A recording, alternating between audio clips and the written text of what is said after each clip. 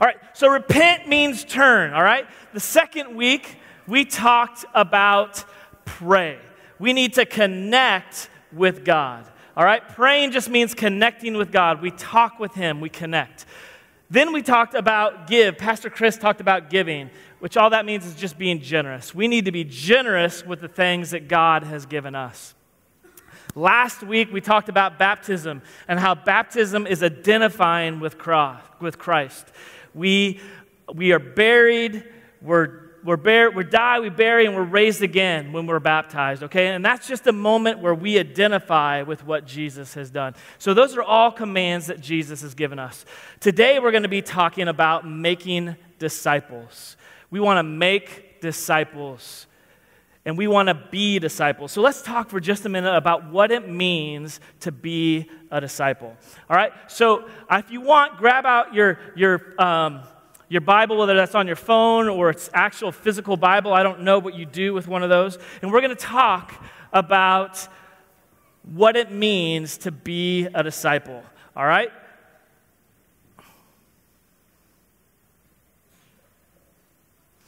All right, in Luke 5, chapter 5, verse 4, is a story of Peter being called as a disciple.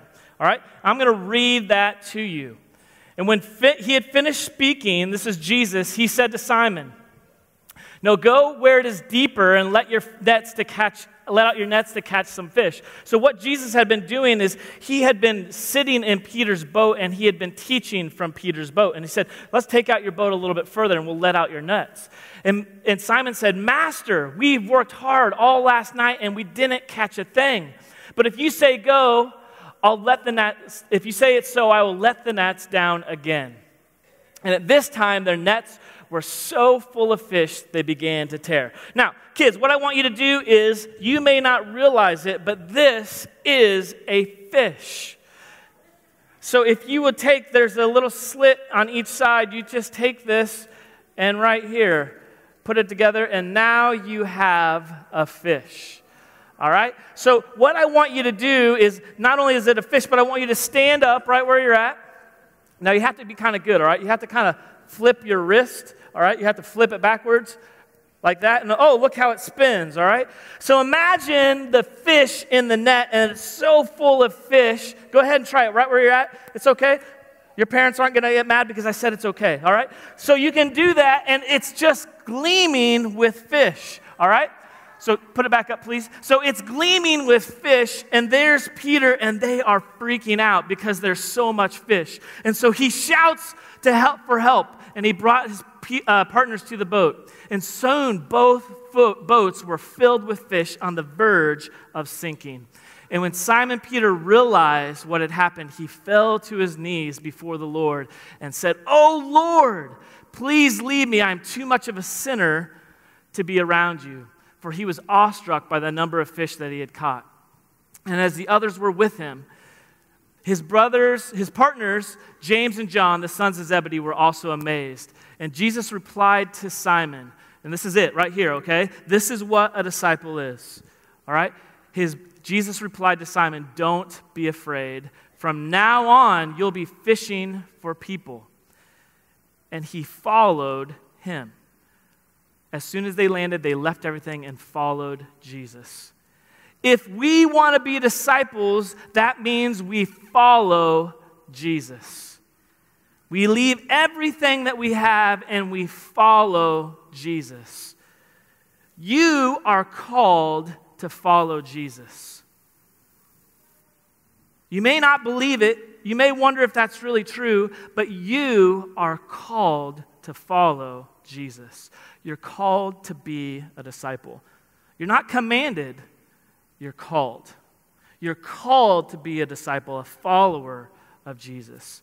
Discipleship means follow. Now, if you are following Jesus, you are given a command. And the last thing that Jesus spoke to his disciples comes in Matthew 28.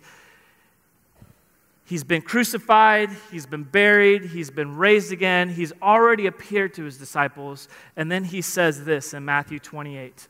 The last thing he says before he's lifted into heaven, Jesus came and told his disciples, I have been given authority in heaven, all authority in heaven and on earth. Therefore, go and make disciples of all nations, baptizing them in the name of the Father, the Son, and the Holy Spirit. All right? So you make disciples and you baptize. Now, real quickly, we don't want to have a long time. We know we got your kids in here and they're wiggly. So I just want to talk for just 1 minute about how do we practically go about making disciples. Because that can be a scary thing. It can be scary. Okay, I'm supposed to make followers of Jesus. I don't know what that means. How do I do that? And there's this really cool story about, now it's really interesting how the Gospels go about talking about Jesus calling his disciples, because they're all a little bit different. But there's a story in John about how Andrew, the brother of Peter, is called. Now, Andrew originally was a disciple, a follower of John the Baptist. Jesus comes to John the Baptist, to be baptized. He's baptized, and John says all this crazy stuff about Jesus being the Messiah. And that perks up Andrew's ears, and he's like, okay, who's this guy? So he wants to go check him out. And so in John chapter 1, he goes to Jesus and he says, Master, where do you live? And Jesus says something really interesting. And if we want to make disciples, if we want to make followers of Jesus, it's not complicated. It's just this. Jesus said, come and see. Come and see. We make discipleship really complicated. It's getting someone with you who doesn't maybe know Jesus. Come and see. Come and see. See if what I'm living and what I'm experiencing is something that you want to live and you want to experience. You don't have to be a Bible scholar. You don't have to know everything about the Old Testament and the New Testament. You don't have to have been a Christian for years and years and years. This is what I know. Come and see. You know what Andrew did? He went and he saw. And then you know what he did? He's like, this dude's cool. Peter, come and see. And Peter comes and he sees. And then later on, Jesus gets in Peter's boat, and Peter's mind is blown. But it all started with, come and see. There are people in your life who aren't followers of Jesus. They're not disciples. And you're meeting them every day at work, at school, for your baseball team, your soccer team, your dance, whatever you do. You're meeting people every day. Those are people that are called to be disciples. And you are commanded to disciple them. But don't get it twisted. It's easy. Come and see. Can you guys do that? Can you make that simple statement to somebody in your life? Come and see. Come and see this Jesus that I'm talking about. Can I pray with you so that we can invite people to come and see? Let's bow our heads and close our eyes. Jesus, I thank you that you have called me. I thank you that you've called my friends. You've called us to you, to be followers of you. Someone, sometime in our life said, come and see.